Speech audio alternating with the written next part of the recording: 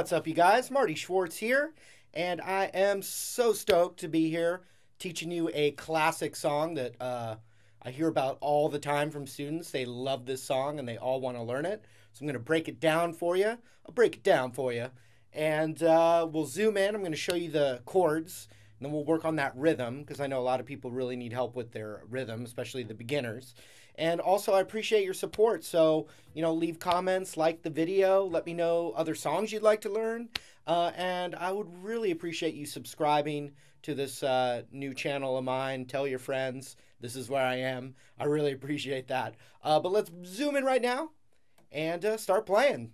Here we go. All right, so there's two parts to this song and a little bit of rhythm going on. But I'll show you the chords first. It's an E power chord, and there's different ways to play E power chord. I'm playing it with my index finger covering the second fret of the A and the second fret of the D. I'm not really getting the other strings in there. It's just a thick, raunchy power chord. Then it's a G power chord, and it might look like I'm playing a bar chord, but I'm really playing the third fret of the low E, the fifth fret of the A, and with my pinky, the fifth fret of the D.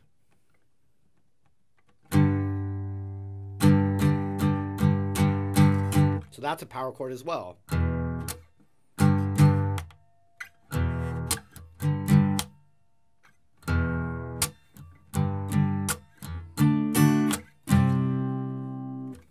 So we're going E, G, G, D, D, C, which is funny. It actually is kind of like rocking in the free world. Never thought about that. The amazing things you come up with on the spot, right? So E power chord, G, then D, D, C, and it would be the easiest way to do those power chords would be index on the fifth of the A, ring on the seventh of the D, and pinky on the seventh of the G. And then you scoot that down a whole step. Now I see Kurt Cobain using a kind of bar chord technique. And you do kind of hear that B string in there a bit. So if you're not good at this bar chord, you can play a power chord.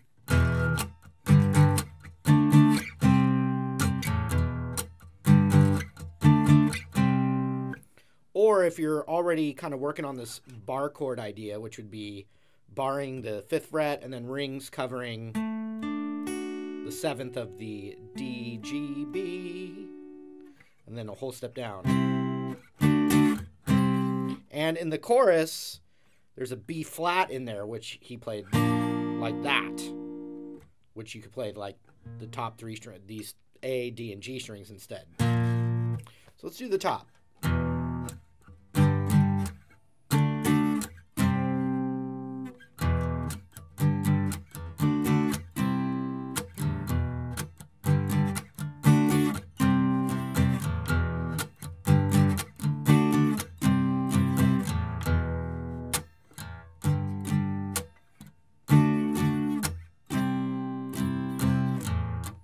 So if you notice my hand, 1 and 2 and 3 and 4 and, it's feeling that pulse, but it's not strumming every one of those.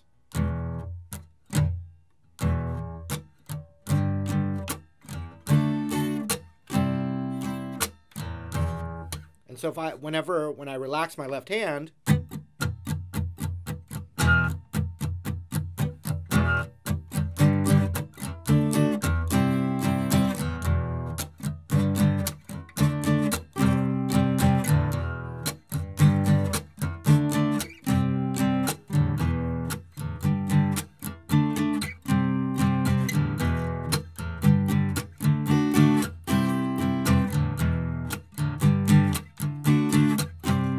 oh, and quick reminder, if you're trying to match up to the Nirvana Unplugged, the guitars are tuned down a half step to E flat. Played this way, but down a half step. That's what they did live in that whole show, I believe. They were all tuned down a half step.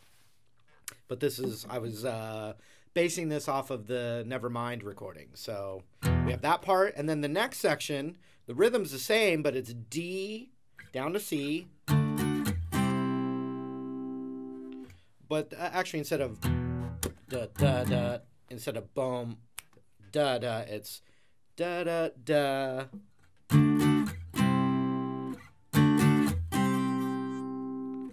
So D D C G power chord to the B flat that I was talking about earlier, which you could play 1 3 3 or 1 3 3 3 like that. So check it out.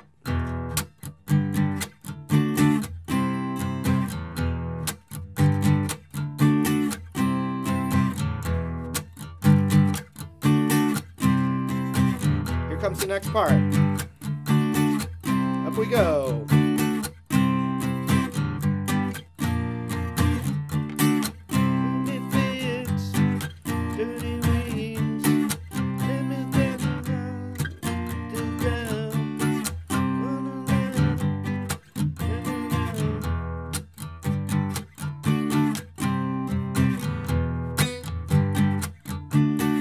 The second section again.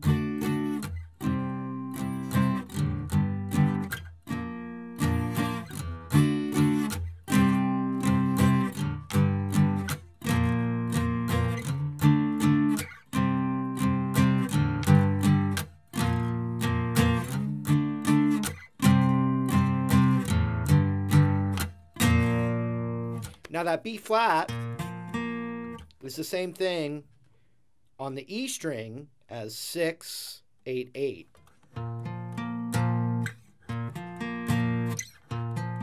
So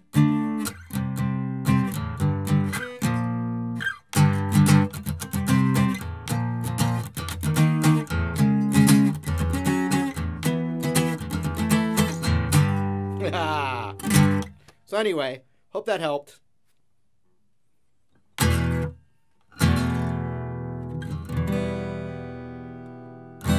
All right, there was the lesson. I hope you enjoyed it, and now you can play it, and you're excited about guitar.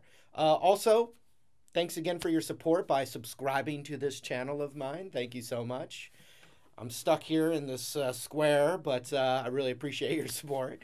And if there's a song you'd like to learn, go ahead and leave a comment, like the video. You know, all that support is super appreciated, super, super duper. Thanks again. And we'll rock out hopefully in another lesson real soon. And I will see you there. I will be there. So thanks again. See you later.